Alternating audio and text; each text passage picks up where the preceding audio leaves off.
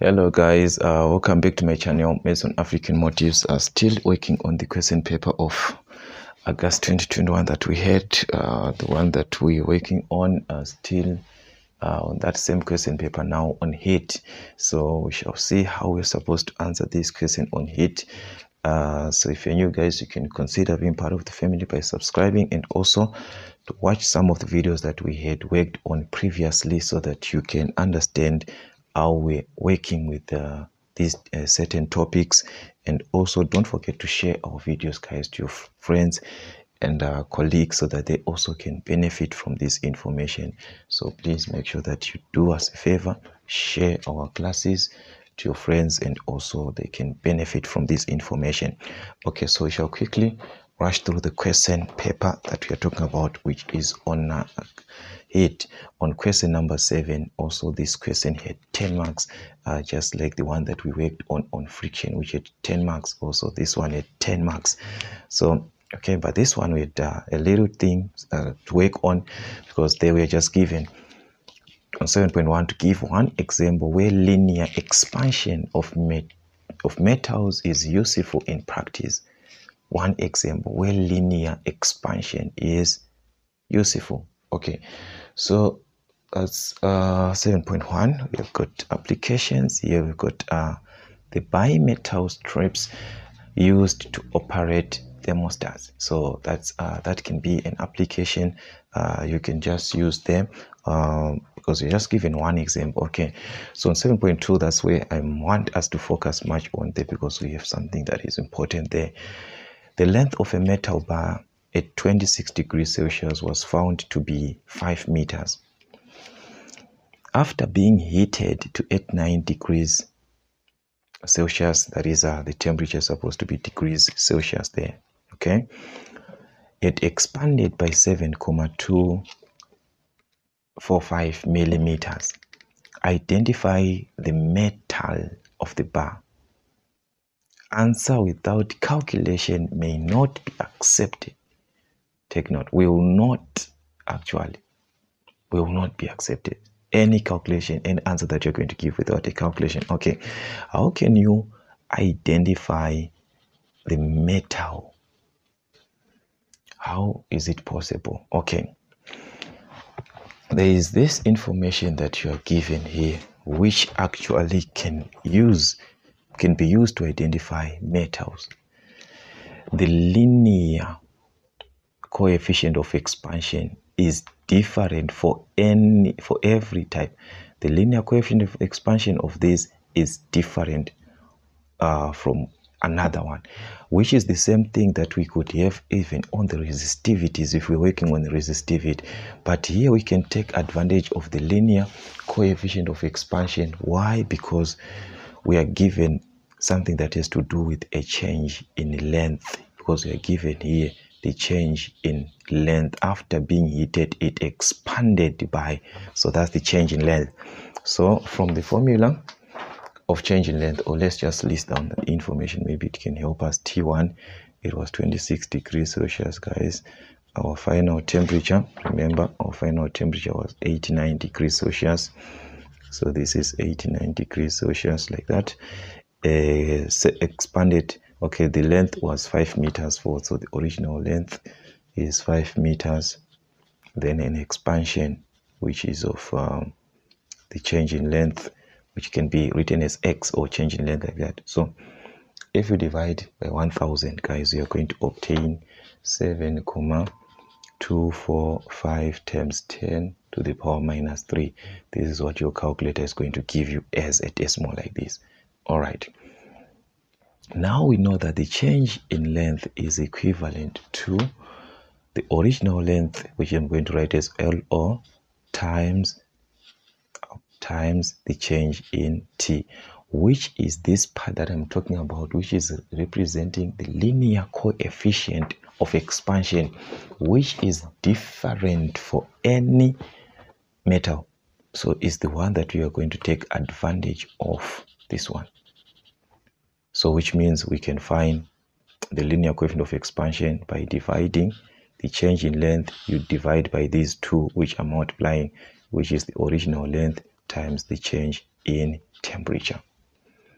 So that means it can be a substitution that you can do. The change in length, we have got the change in length, this one, the change in length here, which is 7,245 times 10 to the power minus 3. That's your change in length, or everything over the original length, which was 5, multiplied by the change in temperature. Take note, whenever you are working with the change in temperature, working with the difference in temperatures, T2 minus T1.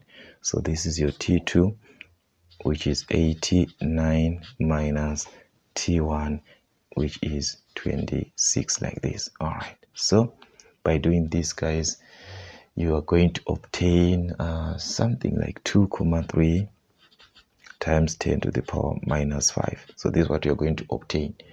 So now this is like I said, from the receipt, it's going to be measured per degree Celsius.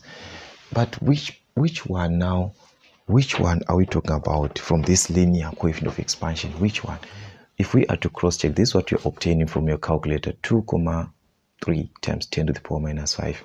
Which one has got something like that? From this linear coefficient of expansion, we've got this one of copper, we've got this one of aluminium, and we've got this one of steel. Which one is going to give us 2,3 times 10 to the power minus 5? If you had to cross-check, it is this one for aluminium. This one for aluminium straight is 0,000. Take note, these are 5. If you were to count off those ones, they are 5. So this is the one with 2, 3. That one is the same thing as writing it like this. So which means the type there of the metal bar is an aluminium. That's an aluminium. So are you seeing how tricky was the question? The question didn't want you to just give to say, it's a copper, it's a no. You are supposed to calculate the linear coefficient of expansion, which can tell which type of material or the type of metal you are working with. So that's how they can ask this question. You must be very, very careful with this type of a question. All right. So another part now, these ones we just explain what is meant by each of the following terms with regards to heat content of water. Okay, this first one is the specific heat capacity. Okay, so as I always do, guys, I always come with a definition for you. So the specific heat capacity, it is the amount of heat energy required to change or to raise temperature of a 1 kg substance by 1 degree Celsius. So this is the temperature of air.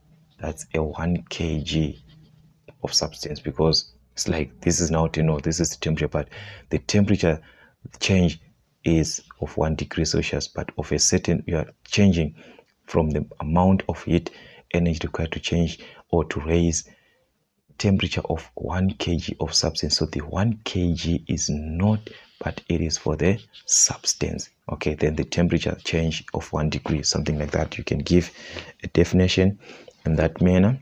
Okay, then 7.32, which is the latent heat of evaporation. All right, so the latent heat of evaporation, it is the heat which causes no change in temperature or heat during change of phase between water and steam. So when water is changing to steam, there, that latent heat of evaporation is the one which causes or which does not affect anything in terms of temperature or in terms of heat.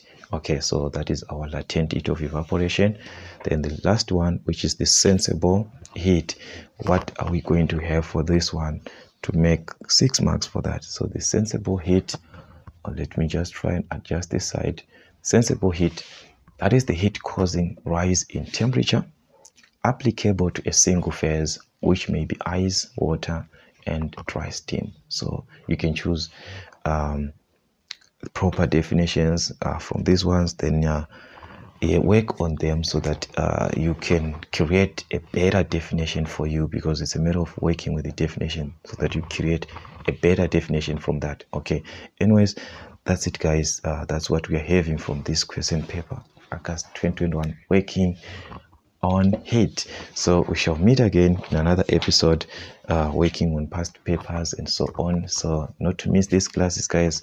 Make sure that you become part of the family, Mason African Motives, and don't forget, guys, to share these classes to your friends at school and your colleagues there. Let them have a benefit somewhere there. So till we meet again.